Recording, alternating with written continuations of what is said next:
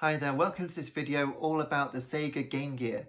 Now as you can see behind me, the Game Gear Micro has been announced. That's so far only for Japan, although I'm sure it will get a Western release as well. And it does look pretty cool. I mean, it's absolutely tiny, but I owned the Game Boy Advance Micro and that was fine. I remember playing Outrun and stuff on that. So I don't think it would be that bad. But the diminutive selection of games is going to be an issue when you're used to playing the Game Gear's fantastic library of games. Don't let anyone tell you that Game Gear has a bad library of software. It's got some absolute corkers in there. So, myself, I'm a big fan of the Game Gear. This is a boxed original Game Gear, and I want to talk to you about not just this, but two other ways that you can experience the original Game Gear, which I think all of which are probably going to be better than this one. So let's get to it. What I've done is hook up an AC adapter so that I can plug in each of them. But let's talk about the three different things that I'm going to show you. One is an original Game Gear, one is the Majesco Game Gear, and one is a modded Game Gear with the McWill mod. And that's what I got this week, which is why I'm less excited about the Game Gear Micro. So, looking inside the box here, there it is. It's a Sega Game Gear. This one is very special because it's an original Game Gear that still works perfectly. And you may think, well, you know, it can't be that unusual for a retro console to still work, but it is. The Game Gear's capacitors fail. Over time, they corrupt, they corrode, they just go bad, they leak. And so you end up with quiet sound or no sound, or a dimming screen or no picture at all, until eventually it just won't turn on. But this one somehow is still loud and bright, and it's never been modded or anything. So that's pretty awesome. Now over here, I have a copy of what was my first game when I was a kid. That's Super Monaco Grand Prix. So I'm going to put that in and demonstrate to you what it looks like. Hope it does actually work now. Ready? And now, of course, as with all old things, you do have to blow on the cartridge. There we go, now it works. All right, now as you can see, it's rather blurry. It's difficult to see the screen. It doesn't actually look too bad on this. There's Super Monaco Grand Prix, and in a second it's going to go through its demo. There we go. Now as you can see, it gets blurry very quickly. Everything at the side of the track is a blur, and it's difficult to see what's going on. I personally like it very much. A game like Super Monaco is fine because it should be a blur anyway, right? It's a racing game. But in games like Sonic the Hedgehog, where you've got fast-moving, scrolling scenery, it can be difficult to actually see what's going on. So this is the original Game Gear, and it goes quite loud. And it's beautiful. It's a lovely thing. So if you can get one of these that works or has been recapped, as they say, which is having new capacitors from someone off eBay, then I do recommend it. It is a lovely thing when it's working. Now, the next one I'm going to show you, because that came out in 1991, I believe, that Game Gear, maybe 1990. The next one I'm going to show you is this one, which is the Majesco Game Gear. Now, the Majesco Game Gear usually has black and white bits here, but I've actually taken the screen plastic from an original Game Gear and put it on this because this has been my main Game Gear for the last 10 years. And yes, I do still play it pretty regularly. I have on and off months. And that's interesting. It doesn't actually take the same AC adapter, but fortunately I have batteries in it. So I'll take the game out and put it in there. And power on. Now, the screen on this one is the same resolution as the original Game Gear, which is a pretty strange resolution. But as you'll see when it starts moving, the crucial difference is there's less blur.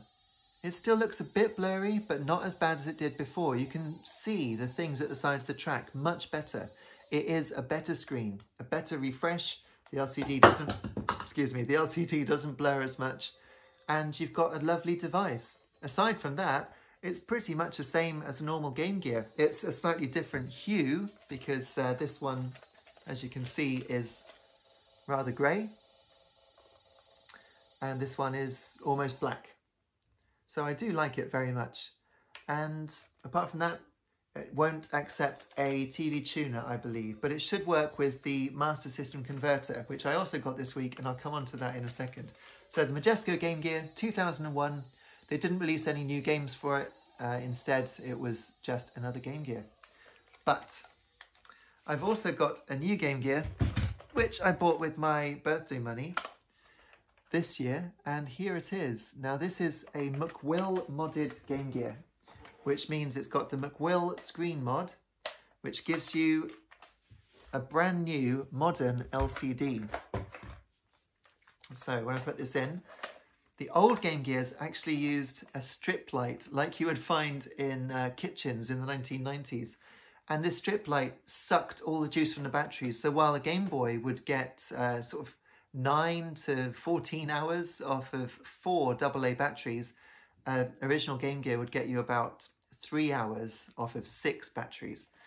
And obviously that's no good at all. So a lot of that is down to the backlight, which was a strip light, which is just crazy. No one would put that in today to get your backlight.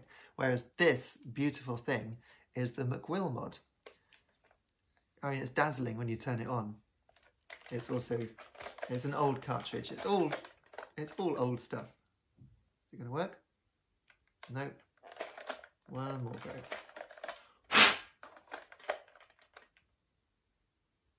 No.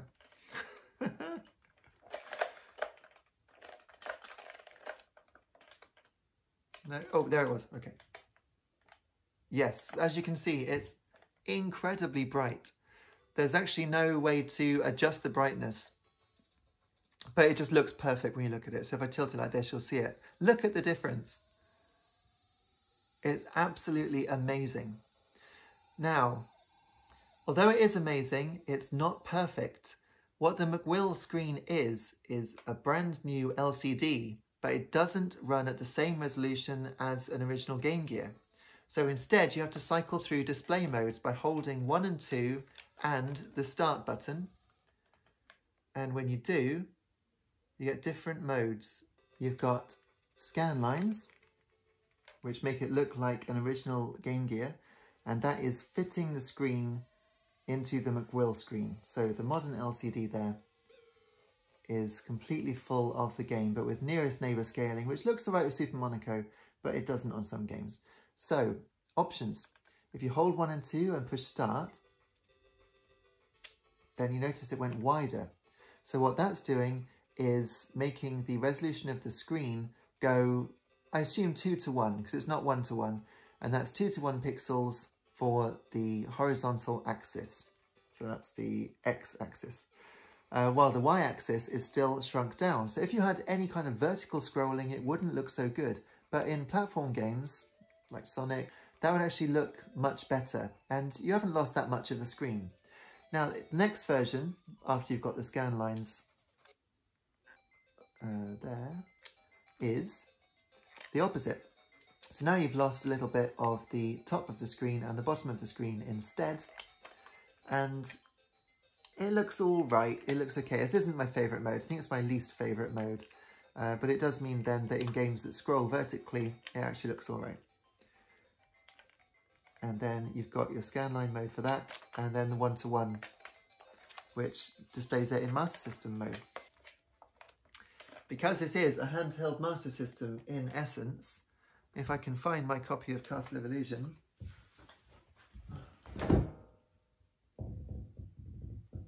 yes. You wait till you see this. So this game always looked rubbish. In fact, I'll show you how rubbish it looked.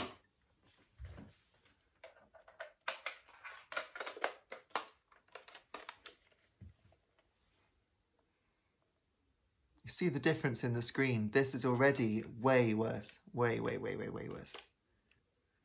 The problem with the game that's being displayed here is that it's actually running at a higher resolution than the screen. And so you get weird colours on text. Text appears blurry, and the game itself never looks quite right. It's very hard to play this backwards, but I can. Skills. Okay, so it's a fantastic game, but when you play it with the McWill mod, it looks completely different. There we go. You have to set it into 1:1 pixel mode, and that is not the full screen display. It is properly full screen. Look at that. So you may have bits around the outside, but the game itself is running with 1:1 pixels. And I tell you what, it looks like an HD conversion of this game. It looks stunning. I wish you could see it better here.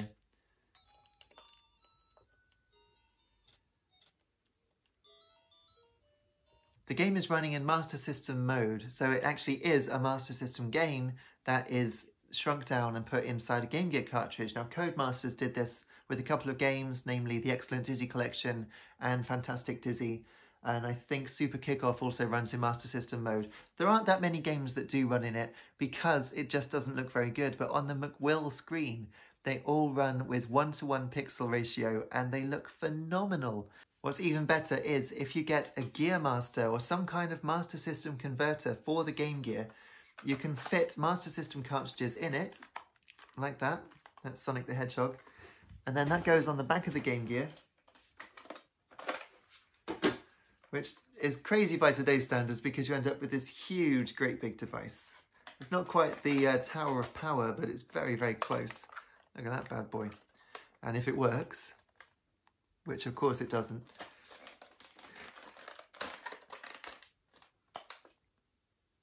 no. It's hard to know, or impossible to know, which of the connections is not working. There we go. So this is running absolutely perfectly. It just looks phenomenal. I don't think you'll be able to see the resolution from where you are, but so every Master System game looks incredible on the McWill modded screen. Really, really does. It's just unbelievably good. So I would go so far as to say that this is the best way to play Master System games, full stop. Because the small screen makes the lack of detail in the graphics not look so bad. Go on, Sonic, run. Yes. Jump. No, yes.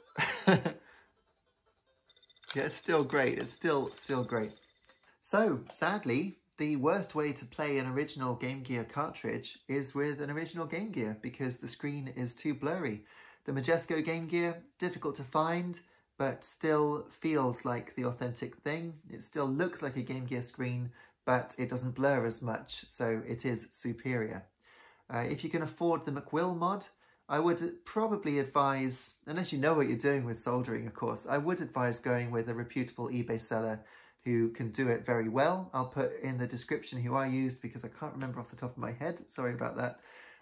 But they did have excellent feedback, 100% feedback, and this unit is absolutely sensationally brilliant. There's no damage to it whatsoever. It was clearly a brand new screen, clearly very well modded, and the sound seems clearer than I've ever heard before. So I do believe them when they say they used really high quality capacitor for the sound. So about £200 you're looking at. You could buy the McWill screen on its own for just under 100. I appreciate that it's a huge investment.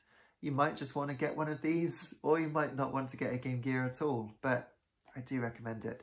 Other thing you could do would be, if you've got a Nintendo 3DS, check out some of Sega's own emulated games on the eShop there, because they're really well emulated. You get save states and everything, which not even the McWill mod will do. And they look lovely as well on the screen. It even simulates the depth of the Game Gear screen using the 3D stereoscopic effect, which is really cool. But I think we've nerded out enough for this video. So thanks so much for watching. Do have a look around my channel for more retro gaming videos. You'll also find music videos, and I'm recording a new album. It's my third album of music, and that's called The Ghost Train, and it's almost finished, but I've been keeping a video diary as I go. So take a look around. You see on the screen all the different things you can watch, and I hope to see you again soon. Thanks so much for watching. Let me know what you think about the Game Gears. Which is your favourite in the comments. Take it easy. Cheers.